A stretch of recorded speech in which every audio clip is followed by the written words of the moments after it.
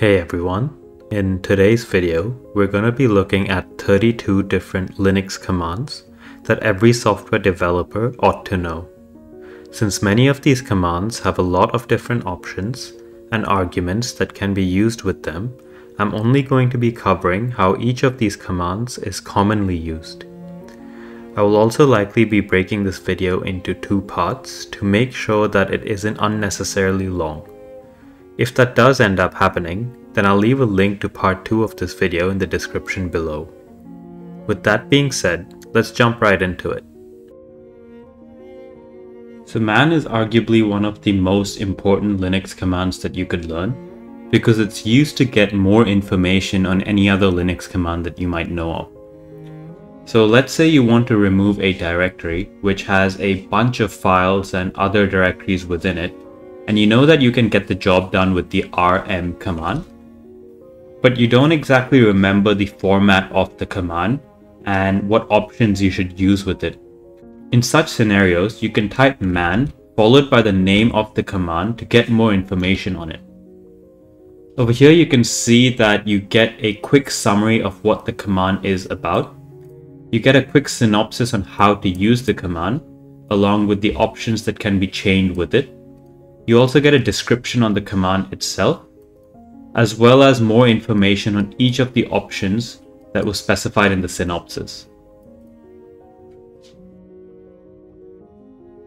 PWD stands for Present Working Directory and is a simple but very useful command used to display the path to the current working directory.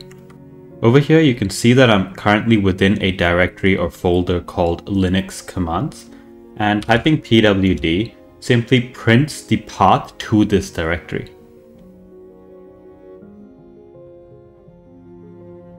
Open is a simple but very useful command to open a file or a folder just as if you had double-clicked on it. So currently I have a file called file.txt and a folder, and let's say I wanted to open file.txt. I can do so by simply typing open file.txt. You can see that the file is opened with the default text editor present on my MacBook. Similarly, doing open space folder opens the folder with the Finder application on my MacBook. By the way, you can also navigate to certain URLs on your web browser with the open command. So for example, if I type open space https://google.com, you can see that Google opens up in my default browser application. ls is commonly used to list the contents of the current working directory. So typing ls over here, we can see that we've got 3 files and 3 folders within this directory. 2 important flags that I used with the ls command are the -a and -l flags. ls-a lists all the files and folders within the present working directory, as well as any hidden files or folders that may be within the directory. By the way, hidden files and folders are prefixed with a dot before their name.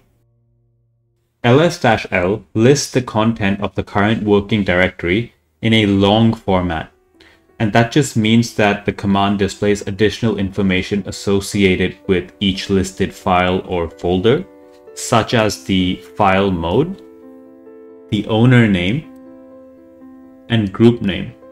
By the way, you can chain these commands together by typing ls-al to get a list of all the files and folders, including the hidden ones, displayed in a long format.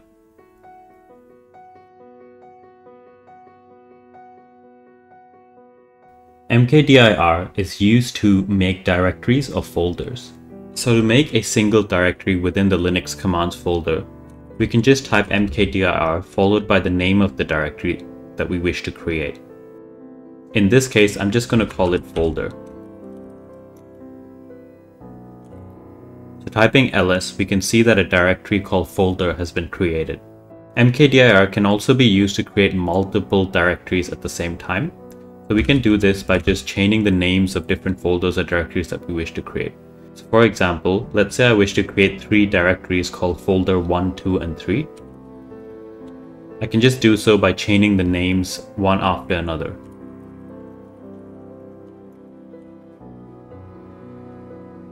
Another common usage of this command is to create nested directories or folders, and you can do that using the -p flag.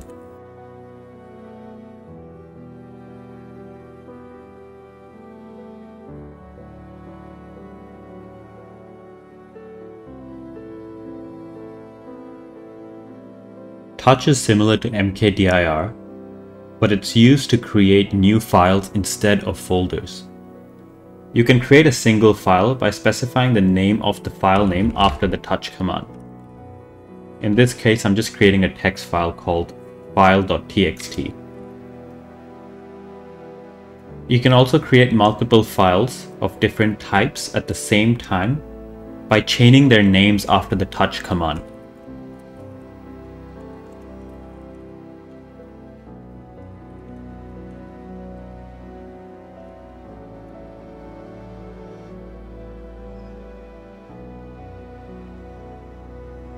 rmdir stands for remove directory and is commonly used to remove empty directories. So over here there's an empty directory called folder, and to remove it I can just do rmdir space folder. Keep in mind that rmdir can only remove empty folders. If you want to remove folders along with all the content within that folder, use the rm command. rm stands for remove and is a more powerful version of the rmdir command. It can be used to remove files, empty directories, as well as non-empty directories. So within the Linux commands directory, I've created two files, file1.txt, file2.txt, as well as three folders. Out of these three folders, non-empty folder has some files within it. We can simply remove a file by typing rm space the file name that we wish to remove. So doing rm file1.txt has removed that file. To remove an empty directory or empty folder, we can use the -d flag and specify the name of the folder that we wish to remove. To remove non-empty folders, we can use the -r flag. And if you wish to simply wipe out all the files and folders within your current directory, you can simply use rm-r followed by an asterisk, which is a wildcard used to indicate that you wish to remove all the contents of the current working directory. Be careful when you're using the rm command because it doesn't move the files and folders to your bin. Instead, it deletes these files off your computer permanently.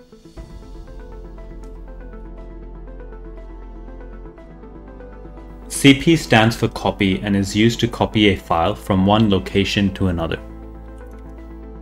Within the Linux commands folder, I've created a file called file1.txt and an empty directory called folder. If you cd into folder, you can see that there's nothing within the folder. So let's say I want to copy file1.txt into folder.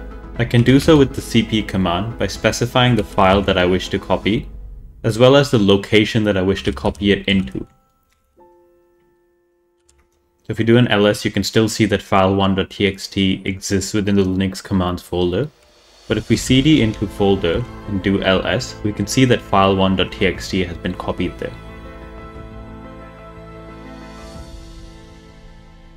mv or move is very similar to copy and is used to move a file from one location to another. So once again, within the Linux commands folder, there's a file called file1.txt and an empty folder called folder. If I cd into it, you can see it's empty. If I wish to move file1.txt into folder, I can do so by typing mv, followed by the file that I wish to move, and the folder that I wish to move it into. So if I do an ls within the Linux commands folder, you can see that file1.txt no longer exists over here. But if I cd into folder and do an ls, you can see that file1.txt has been moved into folder. History is a very useful command that can be used to identify all the past commands that you've typed into your Linux shell. This is especially useful when you've used a command in the past but can't really remember how you used it or what the arguments or flags for that command were. So for example, let's say I forgot how to use the diff command, but I know I used it to identify the difference between two files. By typing history, I can easily identify how the command was used.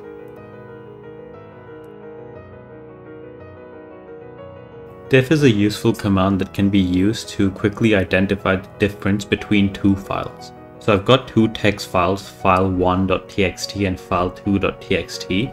Typing diff along with the two file names quickly identifies the difference between these two files. In this case, you can see that file1.txt contains the text hello world and a new line after it, but file2.txt has the text goodbye world and no new line at the end of the file. Head is commonly used to print a certain number of lines of a file to the console. This is very useful when you're viewing log files that might contain thousands of lines. In this example, I've got a file called logfile.txt, which simply contains 20 lines of text. Typing head space the name of the file prints out the first 10 lines of the file. By the way, 10 is just the default number, and we can change that number by using the -n flag. So let's say I wanted to print out the first 15 lines, so I can do that by typing head space -n, followed by the number of lines that I wish to print, in this case 15, and the file name. And you can see now we've got 15 lines.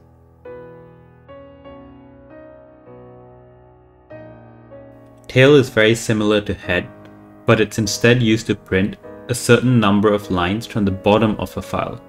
So once again, I've got the same log file, which has 20 lines of text within it. Typing tail space log file prints the bottom 10 lines of the file. And we can also specify the number of lines to print using the -n flag.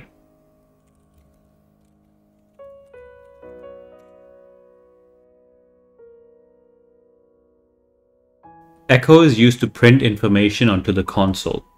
So if I type echo hello world, you see that the echo command just prints hello world back to the console.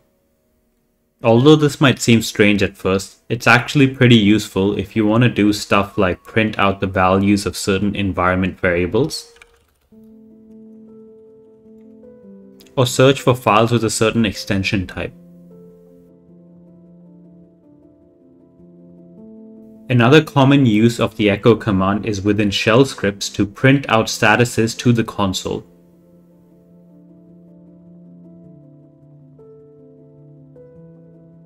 The ping command is commonly used to check and diagnose the connectivity between a host machine and a server. The command takes in a URL or an IP address as an argument and sends packets of data to the specified URL or IP address. For example, typing ping google.com allows us to confirm that my computer is able to talk to Google servers. We can also ping Google servers by using its IP address instead of the URL.